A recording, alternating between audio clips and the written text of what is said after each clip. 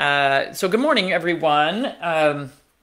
Hugh buzzed out early this morning. He was trying to meet our builder out at the farm bright and early. Our builder tends to show up about 6:30 in the morning, and then he's off to other places. So Hugh left early. Seeing Dr. Candle this morning. Bailey has a swollen nose. Ooh, hopefully it's just like a bee sting or something. Okay, so I was trying to figure out what to talk about this morning. By the way, did everybody see Gwen's talk yesterday? That girl's amazing. I think I chose like absolutely the best person in the world to carry on this legacy and what we've been trying to do. Oh yeah, Amazon dental drop problem. Ugh, Lord. Yeah, Gwen is battling that. Thank God for Gwen, because I would just throw my hands up in the air and say, I'm done. Is there a drop for early cataracts? We actually had a company contact us about it, about a drop that is on the market. And, of course, they claim great success, but I asked in my veterinary herbal group if anyone had experience with the product, and the reviews were so-so, really not very good. So I decided I did not want to team up with them, because if I'm going to carry a product, as Gwen said, we want to make sure that we've researched it and it's not going to do any harm and it's actually going to be helpful. So we decided not to connect. So no, I do not have a great drop for cataracts at this point, early cataracts. But remember, the eyes are the, yes, chins are prone to early onset MVD. The eyes are the window of the liver, remember that. So you want to drain the liver if you're starting to see that cloudiness in there. So milk thistle, asparagus, radishes, dandelion greens, all that stuff I always talk about.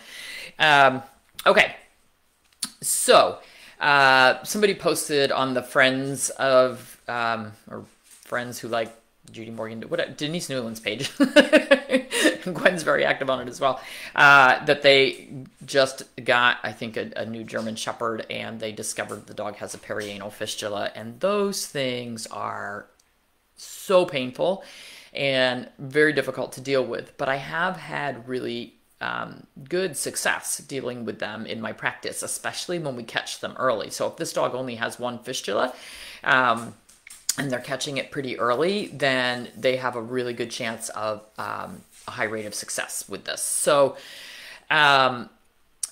first of all, if you've got a draining tract, and she said the dog's on antibiotics because it's got a draining fistula there, you want to get a culture. Don't just start throwing different antibiotics at it, because a lot of times those have some really nasty bacteria growing in them, and you want to know which antibiotic to choose so that you get it right the first time. You don't want to have to keep screwing up the guts with more and more and more antibiotics. And we do need to get the gut microbiome back in good shape. So once you have those culture results, you treat with an effective antibiotic for whatever length of time, usually 7 to 10 days. Some of them can be a little bit longer. This is where we combine that traditional with the holistic. And then we've got to get a good probiotic in there. We've got to get that microbiome back in shape. So probably one of the soil-based probiotics. We've got a couple on the website now. I'd want to get that going as soon as possible to get the gut back in good shape.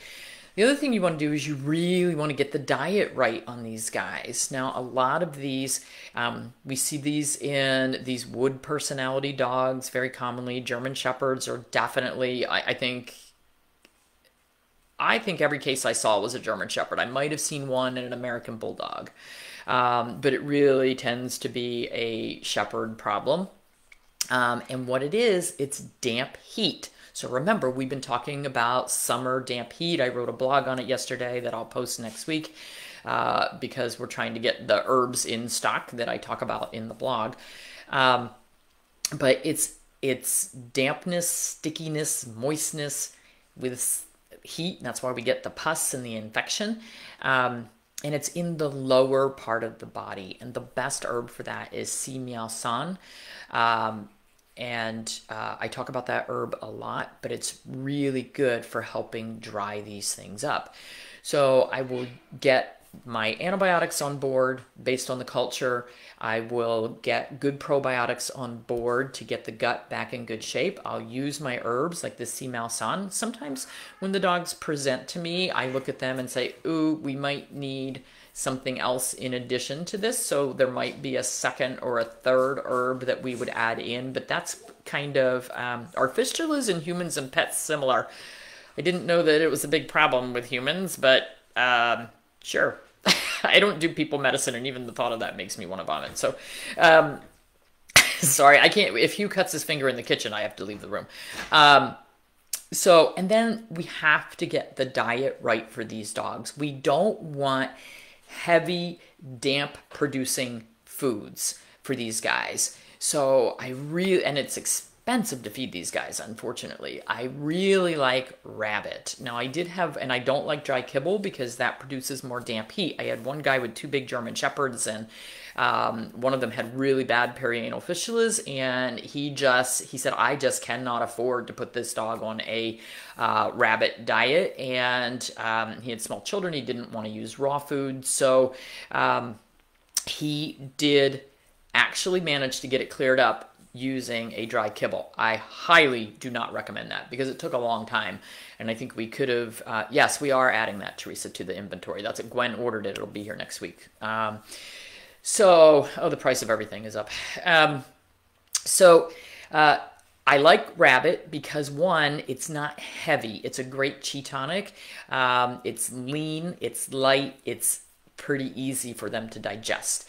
I would not, even though we want a cooling protein, I would not go with duck here because duck tends to be a little heavier, a little more cloying. I would not use beef. Beef is heavier. A lot of these dogs don't tolerate beef.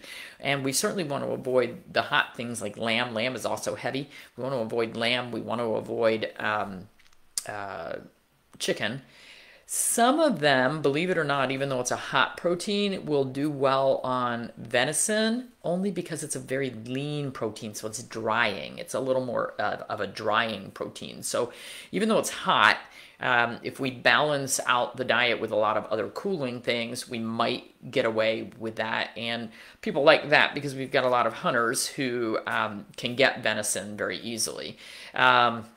And less expensive to do that. But I would love to go with a cold water fish, like a white fish. A cod would be great. Again, we're talking expensive foods. But let me tell you, if you don't get the diet right and get these things dried up and healed, they will plague your dog for a very long time, and I've had dogs that die from these because they just develop so many of them. You could try turkey. Certainly would be better than duck. You could try it. A lean pork, very lean, that other white meat. So like a lean pork tenderloin might work. We just don't, and it's the only reason I'm saying lean because we want good fats in the diet, but we want to be careful that the fats are not heavy and weighing things down on these guys. Bison might be a good idea, Mitch. And so it's leaner and a lot less heavy than the beef is. So you guys are great. You're learning something here. Could you mix rabbit and venison together? You could, and that would be a way to bring the energetics down and help cool that.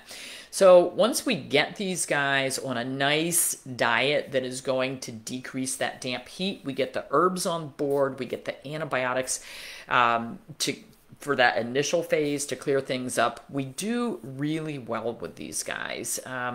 The only ones that I was not able to get healed were ones that came to me very late that had multiple fish. I mean, these dogs were just miserable. These are very, very painful for these dogs.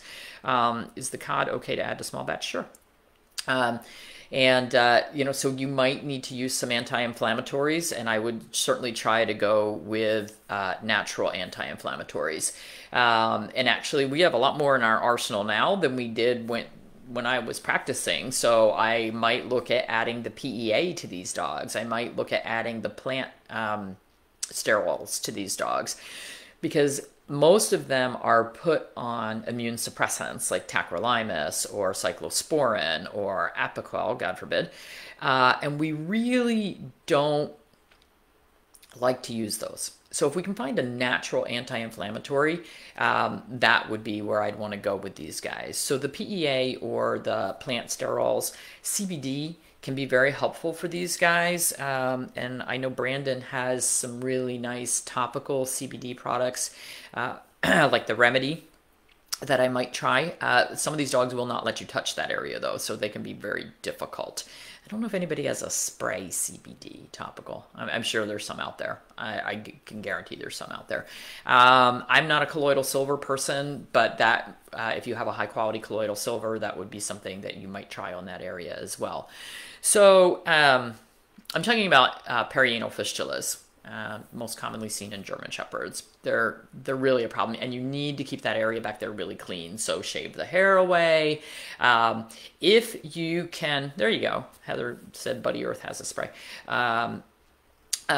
If you can get this dog to sit in a tub with Epsom salts, warm water, Epsom salts, and baking soda, can also be very helpful.